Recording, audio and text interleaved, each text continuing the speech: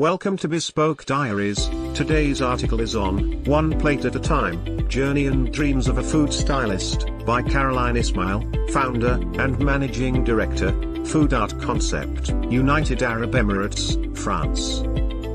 The story of how a food styling company was born and how one dream led to another.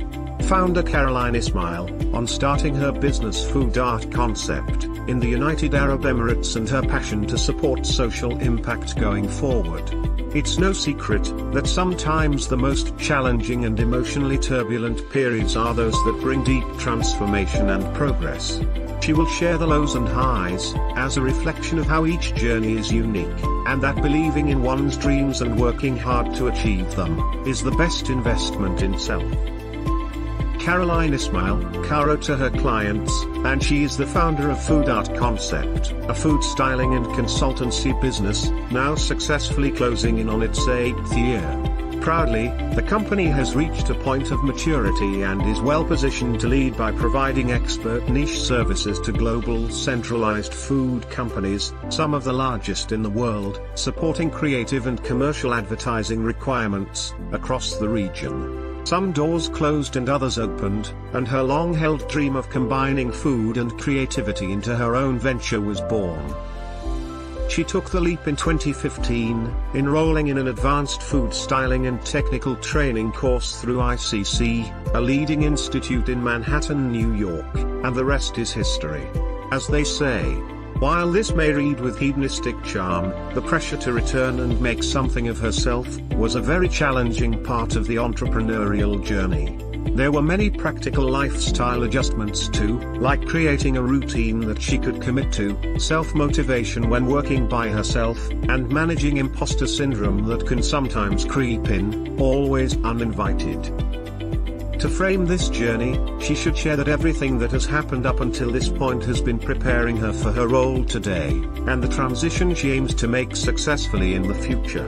Her early education, emerging from a culturally diverse background with influences from France, Lebanon, and Romania, followed by a decision to pursue an MBA in International Hospitality and Marketing of Services from the University of Management La Rochelle, France.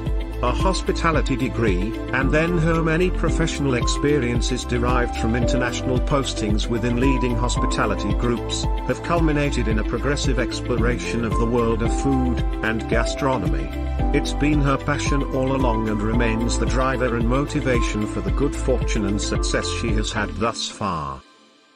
She also gives credit to her incredible family and precious circle of friends who instilled a culture of respect for mealtimes, a love of food, the practice of never wasting, all of which provide firm ground for the path she has chosen. She has always loved food, its source and origin, its preparation, and the beauty of harnessing quality and achieving elegance and simplicity.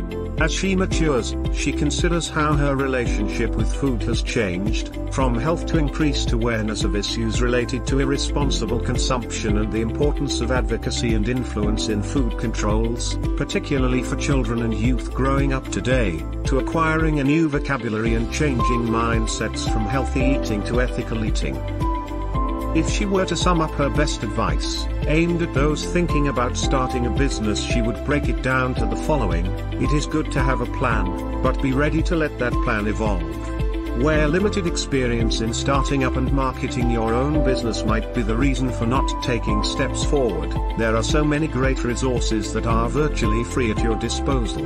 She needed to develop new skills and found HubSpot, Hootsuite and Masterclass so helpful for everything from creating business plans, to managing her own website, and developing better entrepreneurial skills. Ask someone to mentor you. There are so many highly experienced experts who are ready to offer great advice. Start small, with what you've got. Starting up comes with some unforeseen and sometimes hidden costs, but it's easy to place importance on the things that won't help your business at the outset.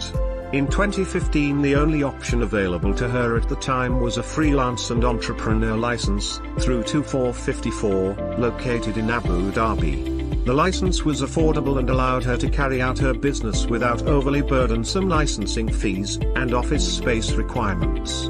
In 2019, after 4 years of developing her business, she upgraded to a fully limited company within MZA, Abu Dhabi Media, because her business had steadily matured. One plate at a time. Trust yourself and find your inner circle. There is greatly value to listening to your inner voice or your gut feeling. She has also learnt over time that making a decision when she is distracted or lacking focus will not derive the best result. If it means taking an extra day or a few hours, try to take your decisions with great clarity. It will serve you and your business in the long term. Take the time to surround yourself with a few trusted people you know you can count on. They might have different skills than you, and they might have different priorities, but what has stood her in good stead is a close few that have stood by when she has really needed perspective, objectivity, and most importantly honesty. You know who you are. A few of her favorite reads that might be of interest. 1. Micromastery by Robert Twigger, 2017, Learn Fast and Find the Hidden Path to Happiness. 2. Business for Bohemians by Tom Hodgkinson, 2016, Live Well, Make Money. 3. Rumi, 2010, The Big Red Book, the great masterpiece celebrating mystical love and friendship. 4. Jim Collins, 2001, Good to Great, Why Some Companies Make the Leap, and Others Don't. 5. Solve for Happy by McGordat, 2017, Engineer Your Path to Joy. 6. The Little Book of Ikigai by Ken Morji, 1988 to 2017. The Secret Japanese Way to Live a Happy and Long Life. 7. Kellogg on Marketing by Thibaut Calder, 2010, The Marketing Faculty of Kellogg School of Management. 8. D'un Monde à l'Autre by Nicolas Hulot, Frédéric Lenoir, 2020. Le Temps des Consciences. Those reads became like your go-to reference. You take note, include the tips, read another book, come back to that note. They are here to stay forever. Change is a certainty. Adapt every single day. She learned, it's a constant that keeps her interested, challenged and motivated. One of the most important attributes of an entrepreneur, she believes in the willingness to learn and adapt. Then she decided, every day she will make a point to create something, as small as a recipe, painting a recycled prop or just refreshing her plants. She found her peace and a sense of accomplishment within such goal. With perspective, she has understood firsthand that rushed decisions are usually, not always, the wrong decisions, and expecting what was not committed on paper doesn't mean much. Other than that, learning to accept the unexpected is part of the journey that keeps things interesting. She leaned towards the sentiment of focusing on what can go right, and not what may go wrong. It helps her forward. She now says downs and ups, versus ups and downs, so, it's a mindset. She finishes her thinking cycle on a up note. Beyond business, have a greater purpose. Beyond the accomplishment of managing a profitable business that sustains you and your wider commitments, she believes it's important to consider life purpose. To be able to contribute and give back time, services, or whatever might be applicable to your business model, is a really important consideration. Always fascinated with Maslow pyramid, it now resonates, right? Self-actualization. So here she is, April 2022, as an advocate for ethical eating and conscious consumption. In April 2022, she decided to actively pursue a professional executive doctorate as a DBA researcher through College de Paris-Ascencia Business School. Her research relates to children obesity in United Arab Emirates, food consumption behavior of the UAE youth and the risk factors of obesity. Is it a socio-cultural, economic or a consumerism challenge? At this stage, her life feels right. She has a purpose and she is so excited to be pursuing some deep work that she hopes will make a modest contribution to United Arab Emirates society. That brings her to a question: why do she need an executive DBA? She already have a growing business, a schedule pretty full. Why would anyone add on to a feverish schedule some extra responsibilities? This is actually the correct word, responsibility. What is Caroline, food stylist and expert, responsibility? How can she supports her industry? How can she gives back? Keeping in mind that 60% of our job is physical, it's only fair to put her brain and heart to the service of the community and plan our next years wisely. This is for the future of our little generation. Imagine she can bring to the table few modest shifts, via food consumption, media, schools and FMCG brands, while being supported by UAE legal bodies. She always been a dreamer. But once the first dream becomes a reality, all you want is to keep dreaming and executing more dreams. Here to another dream on its ideation phase, another dream born in the United Arab Emirates.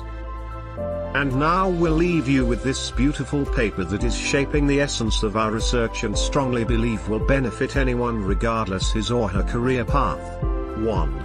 A possible reason for the low-intention behavior correlation is revealed by the relatively strong effect of the participant's general capacity to override or inhibit impulses.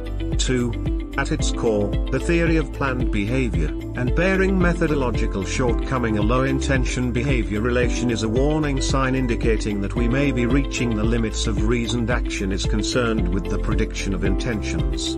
Behavioral, normative and control beliefs as well as attitudes, subjective norms and perceptions of behavioral control are assumed to feed into and explain behavioral intentions. Whether intentions predict behavior depends in part on factors beyond the individual's control, i.e. the strength of the intention-behavior relation is moderated by actual control over the behavior. Barring methodological shortcoming, a low-intention behavior relation is a warning sign indicating that we may be reaching the limits of reasoned action. So here a challenging and useful exercise she recommends. 1. Set your intentions versus your behavior for at least 21 days, to implement the habit. 2. Observe your actions. 3. And watch the magic happen. Thank you for your time. Don't forget to like, subscribe and share. Do leave your thoughts in the comments section below. For similar type of article please reach us at contact@thebespokediaries.com, or you can visit our website www.thebespokediaries.com.